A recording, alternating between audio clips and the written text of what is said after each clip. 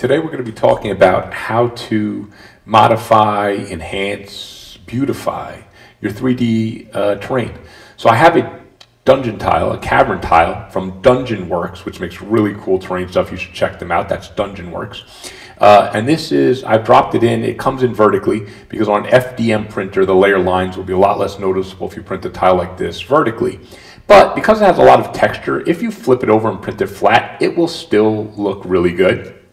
So I'm also going to want to flip that over because I like to, when I'm working on these tiles like this, to have them flat the way they're going to look in real life. It's easier for me. And in the end, I'm going to print it flat once I add stuff to it. So first I'm going to go to the rotate button, which is the middle button down there. If I click on a blue arrow, it turns green, and then I can rotate in that direction. So if I click the middle one, green, I can then, that's the yaw. If I click the top one, which is the pitch, you see that? The other thing I can do is I can just go down and click on one of those directly and then type in a value. If I type in a value, like 0, it goes to that value.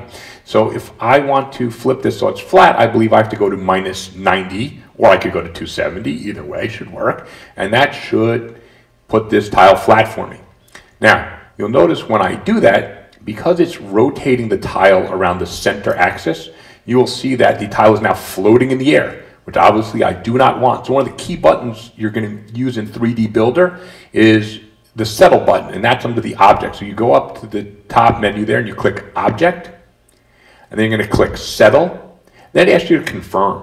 So that's a little check mark up there. You hit confirm, that check up there, and then it's done. It's on the base plate. So we don't have to worry that it's floating in the air by a millimeter, under the base by a millimeter, which could really mess up your prints. Now I've dropped in a bunch of different mushrooms from Thingiverse, plus a bear trap, plus a Gloomhaven pillar.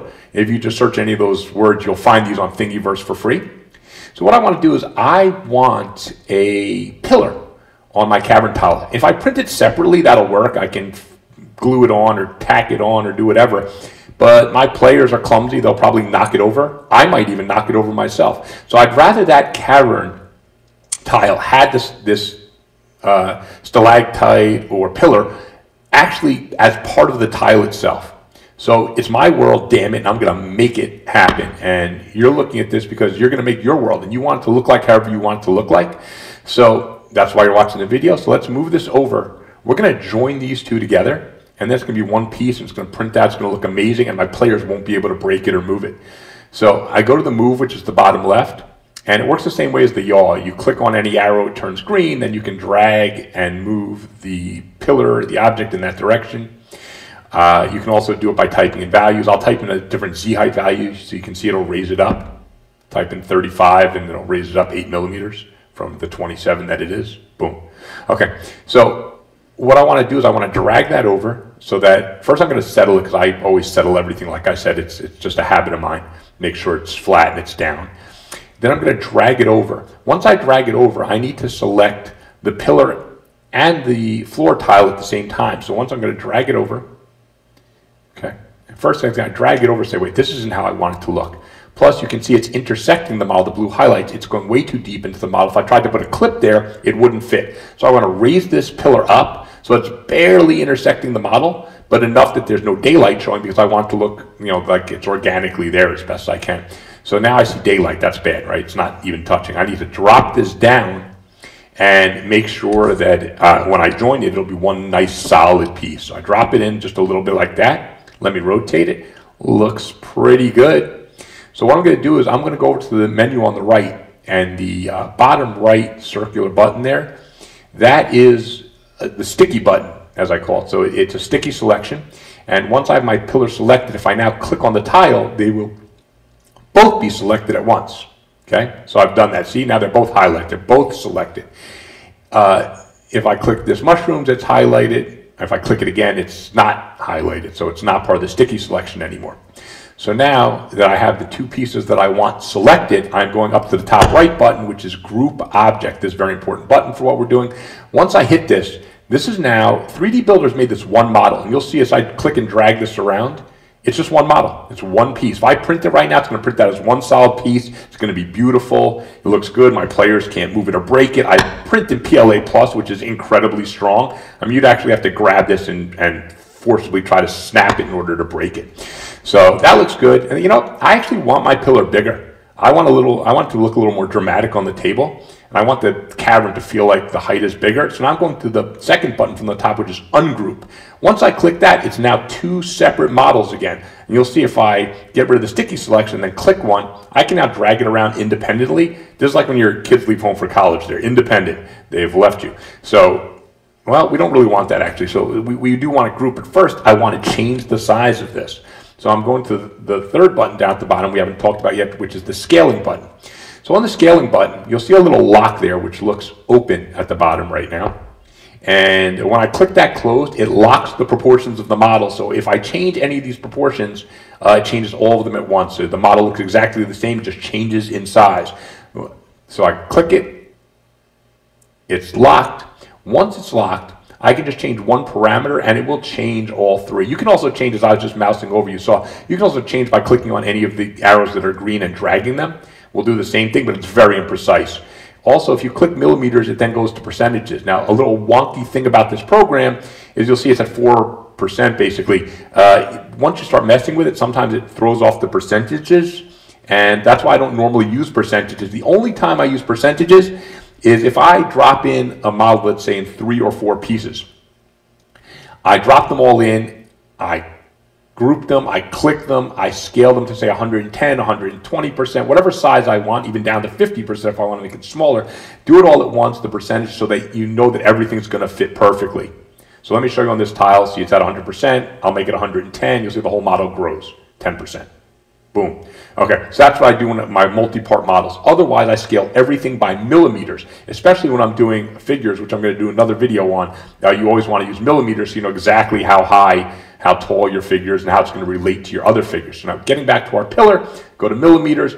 Let's make this bigger. I want it to look more dramatic. So there, boom. I made it bigger. You see that everything changed. It's the exact same model, just bigger. Now, if I wanted to, I could just change one parameter by hitting the unlock button.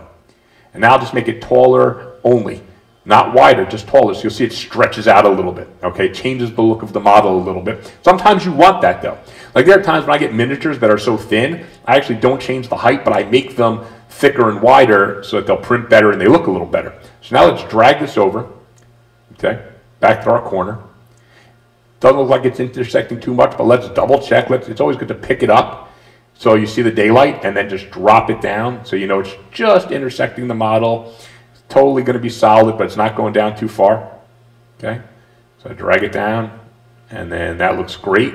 So then what I need to do is go back to my sticky selection. I need to select the cavern tile again, and now I need to group them again.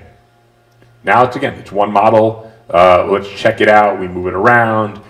We can rotate it. One of the good things about 3dBuilder, unlike Chitterbox, the back button works well here. So if I hit back, it literally undoes the last thing you did, just like Photoshop. Unlike Chitterbox, which is selective and won't undo certain things, this undoes whatever you did last.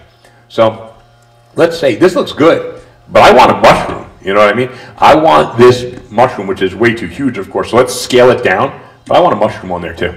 So let's try 10 millimeters.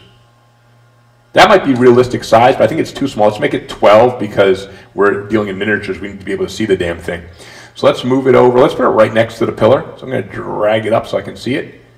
I'm going to drag it back there. Now I'm going to drop it down. I want to make sure the stalk goes into the model enough, again, not too deep, but enough that it's printing as one solid piece. My players, they can bang into this. They're not even going to break this little mushroom off. It's going to be very sturdy, actually. Okay? So now it's in there. It looks great. I like it. Looking good. But you know what? Let's go nuts. Let's take one of the tree mushrooms.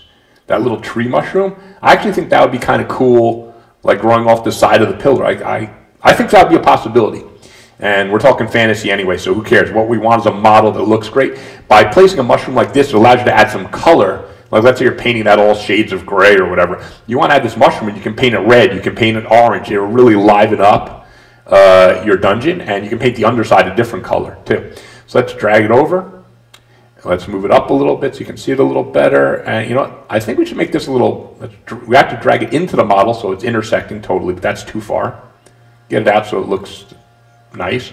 Let's make it a little bigger so that we can see it easier. You know, because again, we're talking, this thing is going to be super tiny. Let's blow it up a little bit. Okay. So what we're going to do is just go there. We're going to scale the whole thing up. Okay, that looks pretty good. Now we're going to do something else important here. We're going to duplicate this. Okay, so we go to Object, Duplicate. Makes an exact copy, but we don't want an exact copy because players will notice it looks the same, it looks fake. So let's change this up. One way is to rotate it a little bit. That makes it look totally different actually at this size, just rotating it. And also let's scale it a little smaller, and now people are going to think it's two totally different mushrooms even though it's the same mushroom. So I scale it down. I think in real life, I'm not sure these grow under or over these type of mushrooms, but let's put the small one on top just so we can see it better. Again, we're doing this to add color and make it an interesting look. So let's make sure this intersects properly with the model, which it does. Then we're going to sticky select. We have that little mushroom selected. We're going to select the cavern tile. Well, first I'm going to drag these other things over. You can see you could just scale these and use these if you want. You could add them all in at once. You can basically do just whatever you want in your little world. It's like a Bob Ross painting. So I select my little mushroom. Now I'm going to select my cavern tile, sticky. Right, now I merge them. You'll notice I didn't select the big mushroom because I want to show you something. So now you see the big mushroom is still highlighted blue because it's its own model. So now let's select it and select the cavern tile. Now when we group it, now you're going to see it all turn gray. That means it's all one model. You're looking at it, you can see it's all one model. Now I can drag it around, move it. It looks amazing right now already. And it's all one model, prints out. It is going to be totally beautiful. So you're creating the tile you want, create the dungeon your players want. You can add so many things like this. You know, I'm giving you a small sample. Obviously, use your imagination. You can attach anything to this tile. For some reason, if you want a treasure chest attached to a tile, you just drop a treasure chest in and attach it. Works great. So what I'm going to show you in the next video in terms of modifying things, I'm just showing you how you can click separate things, stick in, just move them.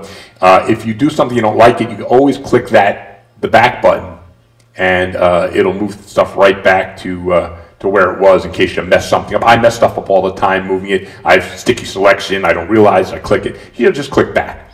So what I'm going to show you in the next video coming up is I'm going to show you how to take a model, a beautiful model by a great artist, and you can actually make it better. Or not only just make it better for you. You can customize it by doing very little things. You don't need artistic talent because I have none. You don't need a sculpting skill because I have none. But I'll show you to take this figure on the left and say add bullets to the belt like I did on the right, and you can really customize figures. And I also hollowed out the gun barrels, as you can see. So I'm going to do a video and teach you how to do all of that, so you can start customizing your models to make sure they look exactly how you want them to look like on bases that you want them to look like. So I hope you enjoyed. Please subscribe, please hit like, and look for my other videos. Thank you.